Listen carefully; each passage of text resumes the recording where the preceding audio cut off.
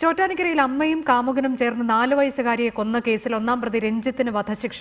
അമ്മ റാണി, രഞ്ജിത്തിന്റെ സുഹൃത്ത് ബേസിൽ എന്നിവർക്ക് ജീവപര്യന്തം ശിക്ഷ വിധിച്ചു.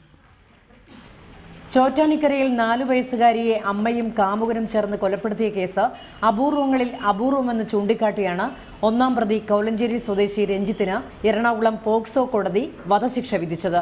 കൊലപാതകം, ഗൂഢാലോചന എന്നീ കുറ്റങ്ങൾ ചുമത്തി കുട്ടിയുടെ അമ്മ റാണി, ബേസിൽ എന്നിവർക്ക് കോടതി ഇരട്ട ജീവപര്യന്തവും വിധിച്ചു. സംരക്ഷകയാകേണ്ട അമ്മ റാണി തന്നെ കൊലപാതകത്തിന് കൂട്ടുനിന്നു എന്നതിനാൽ ജുവനൈൽ ജസ്റ്റിസ് ആക്ട് പ്രകാരം 7 വർഷം അധിക ശിക്ഷയും വിധിച്ചിട്ടുണ്ട്. ശിക്ഷ മുഴുവൻ ഒരേ കാലയളവിൽ അനുഭവിച്ചാൽ മതിയാകും. കഴിഞ്ഞ ദിവസം ഒന്നാം പ്രതി രഞ്ജിത്ത് കേസിൽ ശിക്ഷ വിധിക്കുന്നതിന് തൊട്ടുമുമ്പ് ആത്മഹത്യയ്ക്ക് ശ്രമിച്ചിരുന്നു. പ്രതി ചികിത്സയിലായതിനാൽ ഹാജരാക്കാനാകില്ലെന്ന് കാണിച്ച് പോലീസ് കോടതിയിൽ റിപ്പോർട്ട് നൽകിയതോടെയാണ് വിധി പ്രസ്താവം ഇന്നത്തേക്ക് മാറ്റിയത്.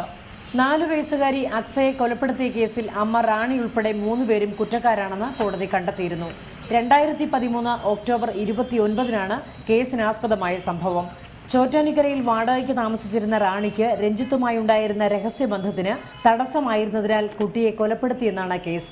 പിന്നീട് ആരക്കുന്നത്ത് ഒഴിഞ്ഞ പറമ്പിൽ മൃതദേഹം കുഴിച്ചിടുകയായിരുന്നു.